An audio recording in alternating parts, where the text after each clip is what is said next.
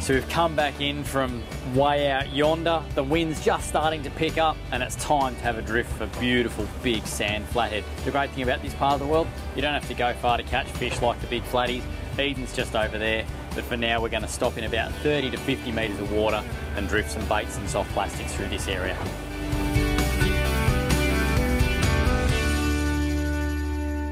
This is where it really pays to watch your sounder and use your bottom lock. This is the zoom that zooms in on the bottom. Look at this. Just here, there's not a lot going on. You can see that there's just basically red and a very, very thin line.